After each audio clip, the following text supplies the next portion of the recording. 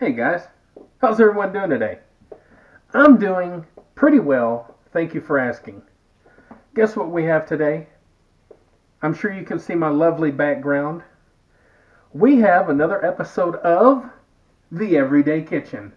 Why is this called The Everyday Kitchen? Well, let me tell you. Because it's ugly. It's old. It's outdated. It's not beautiful. Old appliances. It's the everyday kitchen. That's what I live in. That's what I work with. That's what I bring you. The everyday kitchen. We use paper plates. We use knives that are about 50 years old. We're just everyday people here. So today, what are we going to do? Today, I have decided to try and make my own spaghetti sauce. Now, I have watched videos on different sauces and different things on YouTube, and I really didn't pay much attention, as I don't most of the time for things that I do. I lose track of my concentration is only about like that. So I just went to the store, I bought a bunch of stuff, and I'm gonna just throw things together because that's normally how I cook anyway. I throw stuff together. Usually turns out pretty good. So let me give you a little viewing of what we got going on here. Come along with me. We have a handy dandy, trusty blender. I have some celery that I cut up a few days ago and I've used in some other stuff. I've got some tomatoes. I have some mushrooms, some onions, a bell pepper, a little bit of spinach, some kind of sea salt, some noodles, little Mrs. Dash, a little bit of some Italiano, a seasoning, some extra virgin olive oil, minced garlic, black pepper, and some oregano leaves. I don't even know what oregano leaves are used for. I just seen them in the cupboard. I'm going to use them. That's what I do. I do that kind of stuff. The first thing I'm going to do, and I know some people use paste. I have a buddy on Facebook that I mentioned I was going to make some homemade spaghetti sauce, and he said, don't forget the paste. And, well, I'm not going to use paste. I don't need paste, and I didn't want to get anything canned, and I don't want to try to make my own paste. So I'm basically going to grind up some tomatoes. I'm going to fry some stuff, and we're just going to kind of go with it and see what we get. So let's get these tomatoes going. And I don't use cutting boards. I use a paper plate for the most part. That way I know, I don't have an old cutting board that's soaking up a bunch of bacteria and junk, and I don't have to worry about it. Let's just put this here. And I'm just cutting these up so I can stick them in the blender. Make it a little easier on me.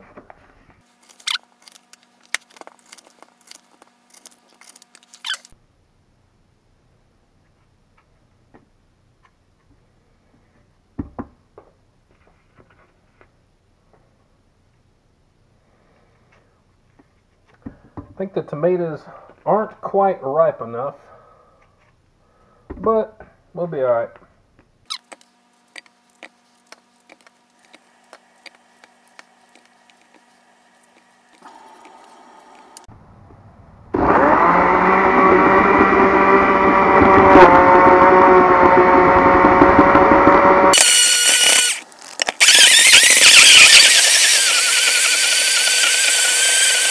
Alright, let's cut up some onions, guys.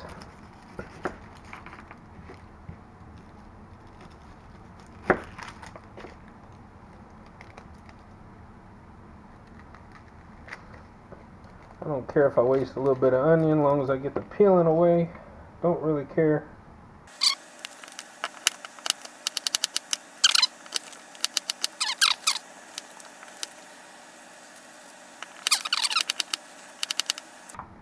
Now we got us a bell pepper.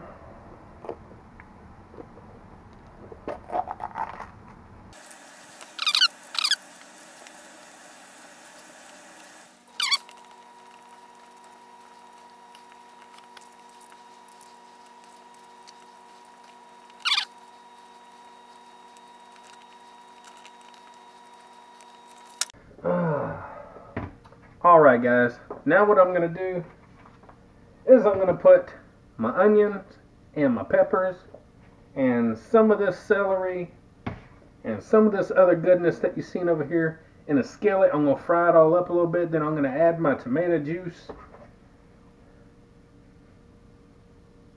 I'm going to add that in there, stir it up.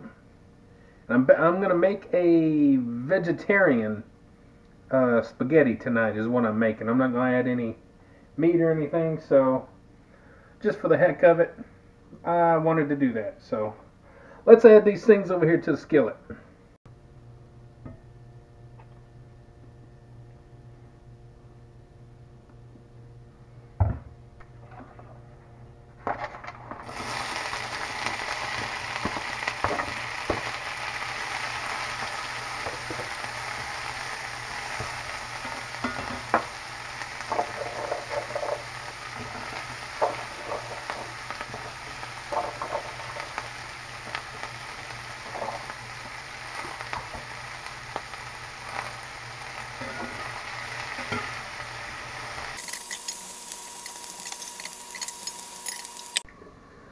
Alright, we're going to let that cook down for a little bit. I turned the heat down just a little bit. Going to let it cook down, get it nice and tender and sauteed-ish. Then I'm going to add the old tomatoes.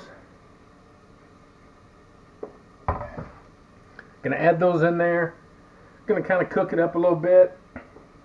Once it gets a little closer to done, I'm going to add a little bit of spinach leaves. I'm going to kind of tear them up a little bit, kind of break them down a smidgen. Put them in there.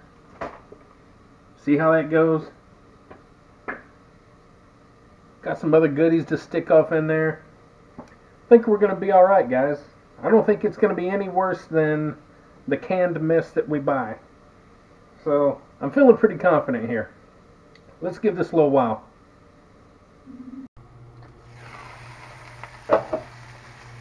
Alright. Cooking down pretty good here. I'm going to go ahead and add some mushrooms. Just because I can.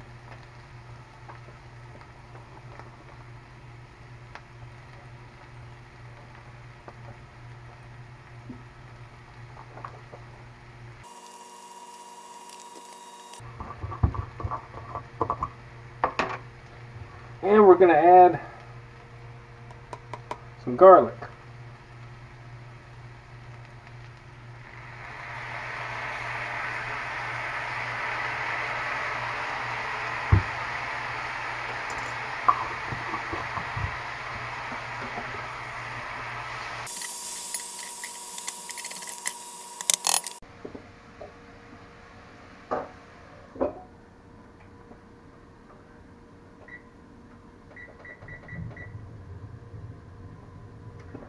Alright, I'm going to let that cook on down. I got the onions, the peppers, got some garlic, got mushrooms in there. I think that's it. We're going to let that cook down for a little bit. I turned the heat down just a little bit, got it covered up. Then once that's done, then we're going to add a few of our spices and things. Whenever I think about it, I like to try to add my spices and things later in the cooking because I feel like if you add them too soon, it kind of cooks them out sometimes. Kind of, you know, lessens the taste of them maybe a little bit. So I'm going to add the spices and the sea salt and all that kind of stuff once that gets cooked down. Then I'm going to pour in the tomato stuff. We're going to go from there, guys. Stick around.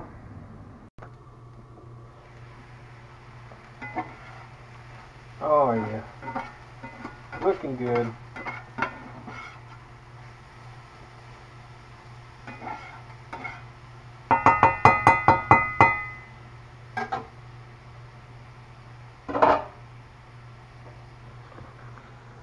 Now you might be asking yourself, Mike, why is there another pan? And why is it steaming? Why is that pan steaming? Well, let me turn it off.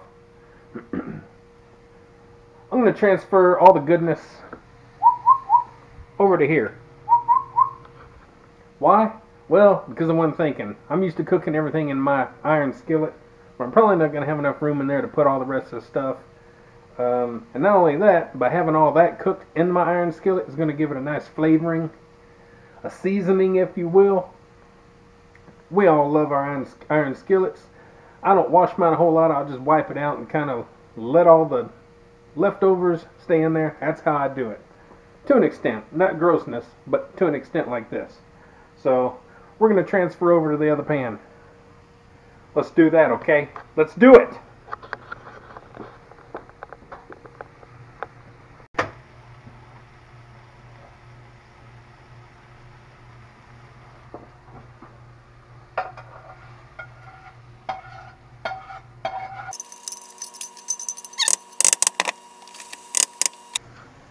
Alright, now it's for the big finishing touches here. I'm finally dumping this tomatic slurry into the pan. I don't know how this is going to work, but let's do it.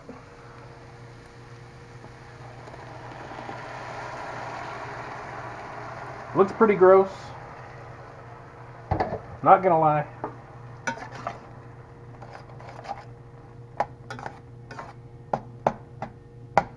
Maybe once it cooks down, it won't look quite so weird.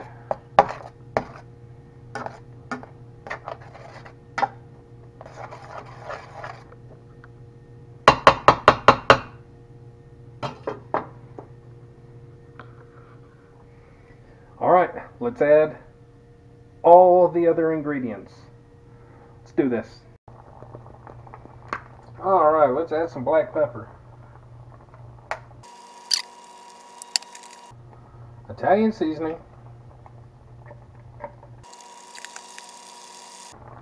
Oregano leaves. A little bit of Mrs. Dash. And some of this sea salt.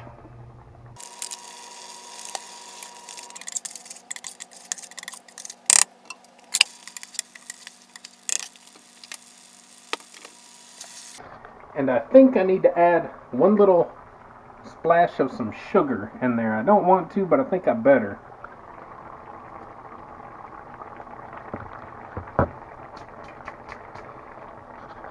I think that'll help to kind of control some of the acidity, some of the tomatoey harshness. So, maybe. I don't know. I'm not gonna lie, it looks different than what I'm used to, but then again, I'm used to eating out of jars and cans. So, I'm just gonna let it simmer on down just a bit. And we'll go from there, guys. Stick around. Alright, guys. She's cooking on down. I think I'm gonna add the spinach leaves in. Kind of pull them apart a little bit, break them up a little bit, stick them in there, let it cook down a little bit. Then I'm going to put the noodles on. See what we got here, guys. Let's continue.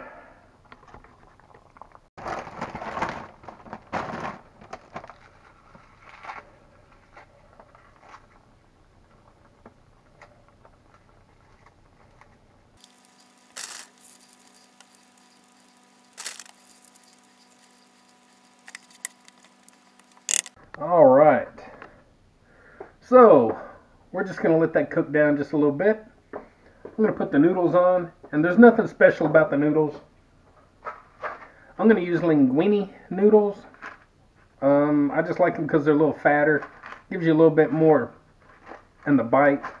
The only thing I was looking for with noodles really outside of that was no sodium, and these have 0 sodium.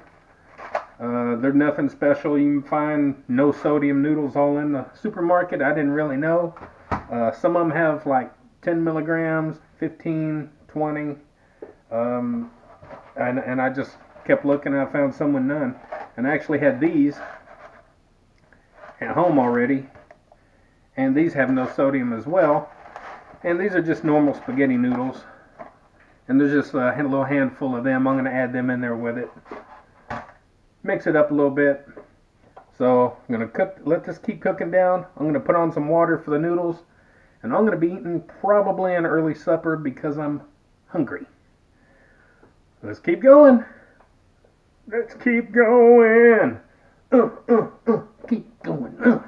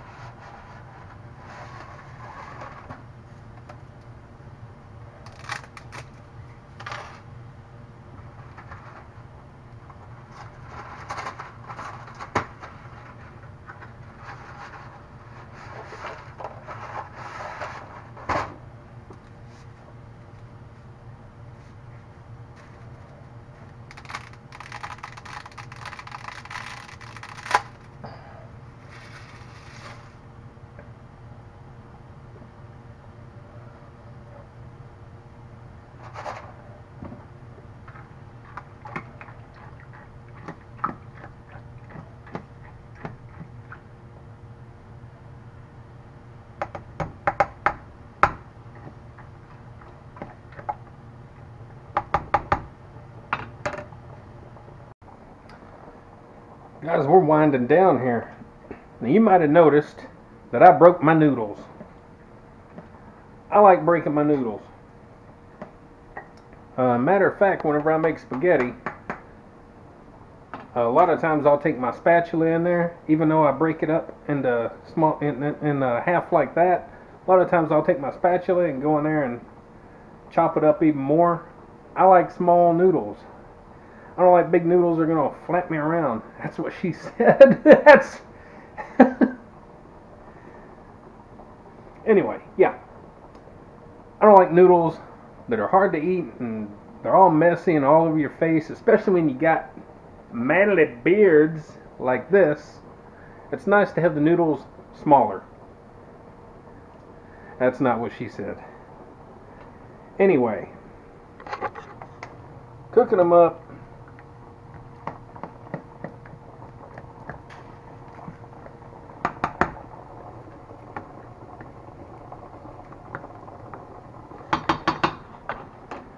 Now I reckon I could have added maybe a half a cup of some flour or something like that to the sauce to kind of thicken it up a bit. But I ain't too worried about it. It's not overly runny or anything.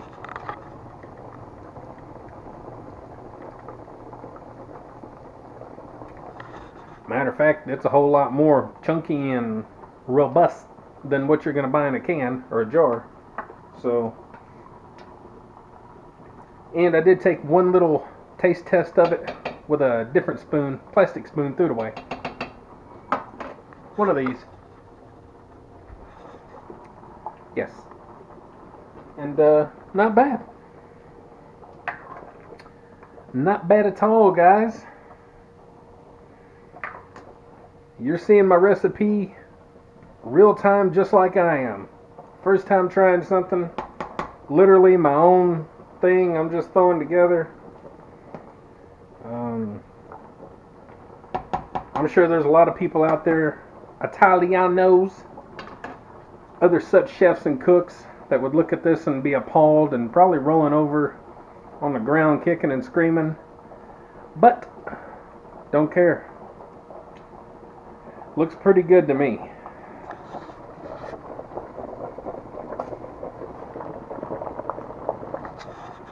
Everything's going smooth. I can't wait to eat. I'm hungry.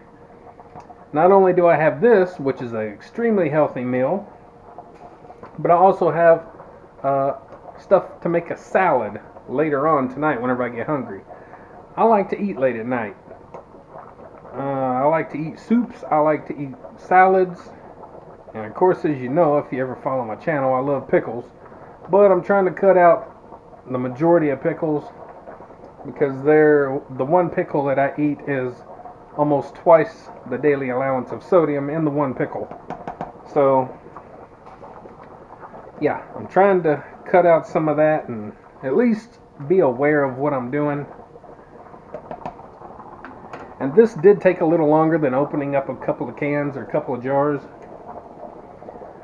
But having said that, it wasn't real difficult at all because I always use onions and peppers anyway. So I would have had to cut those up anyway. The only real thing is the tomatoes. Cutting them up, throwing them in the blender. I'm sure if you got some kind of food processor or whatever other kind of machinery out there is, you can do it that way too, but I have a blender, so it did pretty good. I'm happy with it. I don't think the tomatoes were totally ripe. They were kind of, not hard, but they didn't have like a sweet kind of feel or sweet smell or anything really to them, so they weren't totally ready to eat, I don't think. But you get what you get. And it looks pretty good. So I'm going to cook these noodles down, and before you know it, we're going to be doing a taste test, guys. All real time. First time doing this. Never have done it before. So what you see is what you get. Here in the everyday kitchen. Sorry. Get excited over food. Now we wait.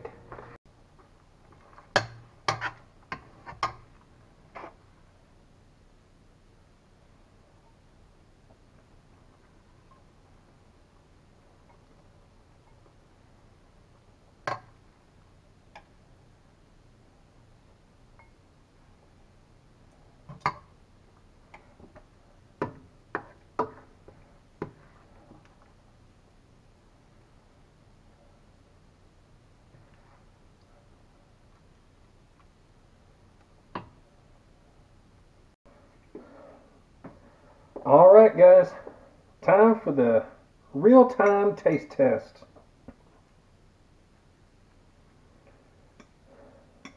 Very different looking right off the bat.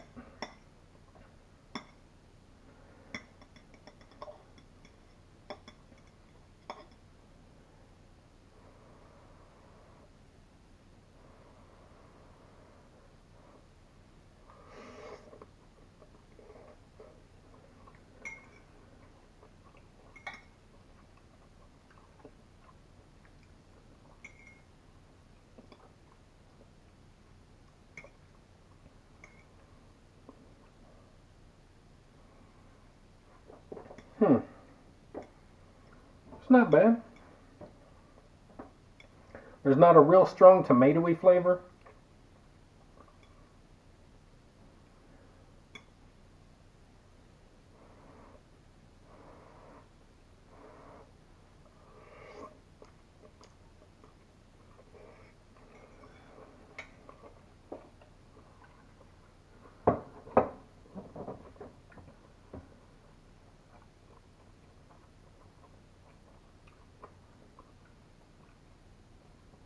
You can definitely tell it's healthy.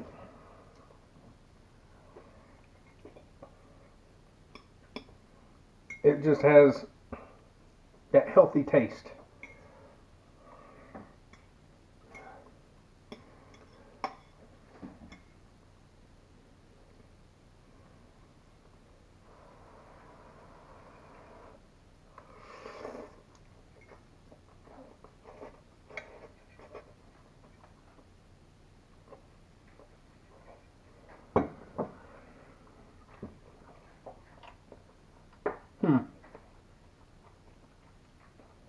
It's definitely something that you could eat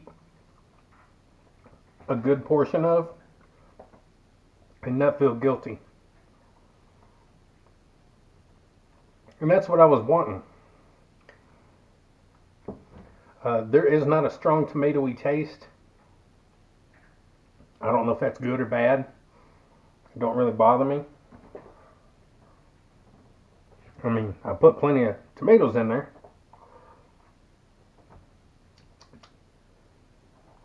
It's good. I can see me doing this again. I like having the mushrooms and the textures in there. The mushrooms and the celery that I put in there. The onions and peppers. If you notice, I don't dice everything up tiny. I like to have texture in my foods.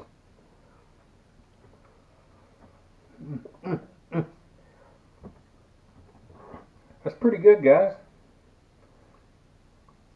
And, I mean, it's about as no sodium as you're going to get. I don't know if tomatoes have sodium in them naturally. I don't really know. But I can't really see this having enough sodium to even care about. So outside of that little palm bit of the sea salt that I put in there, I don't see that being an issue at all. This could definitely fit in a low sodium to almost no sodium diet. Really.